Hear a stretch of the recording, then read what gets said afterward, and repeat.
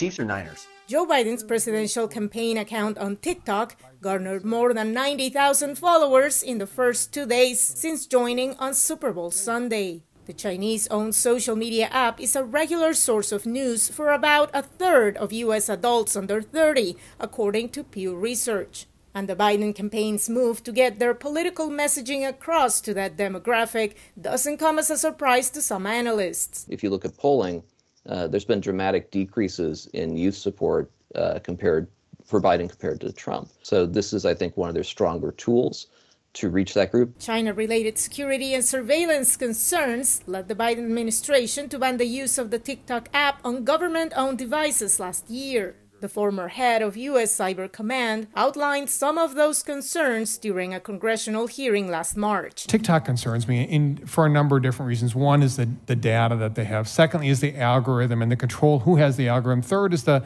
broad platform. It's not only the fact that you can influence something, but you can also, turn off the message as well. Some lawmakers have questioned the Biden campaign's decision to join TikTok, including the chair of the Senate Intelligence Committee, Democratic Senator Mark Warner. I think that we still need to find a way to follow India, which is prohibited TikTok. So I'm a little worried about a mixed message. Republican Senator Josh Hawley took to X, formerly known as Twitter, to criticize Biden for joining what he called a Chinese spy app, despite banning it on federal devices. White House National Security Communications Advisor John Kirby had this to say during Monday's White House briefing. There are still national security concerns about the use of TikTok on government devices, and there's been no change to our policy. The Biden campaign states their presence on TikTok is independent from a review by the Interagency Committee on Foreign Investment in the United States that is weighing a nationwide ban of the app.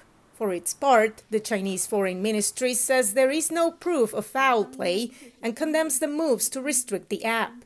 TikTok's CEO, Shou Zi denies he or his company have any links to the Chinese Communist Party and has repeatedly told Congress that his company is improving the platform's security mechanisms. Making sure that we're protecting and firewalling U.S. user data from unwanted foreign access. The average TikTok user is not that worried, says UCLA professor Tim Growling. I've had a student say this almost verbatim. There are over 1 billion users of TikTok. Why would they care about my data?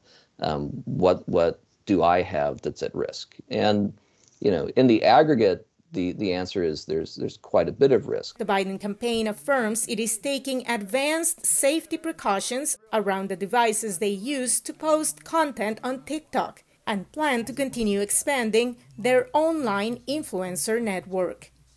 Verónica Valderas Iglesias, VOA News, Washington.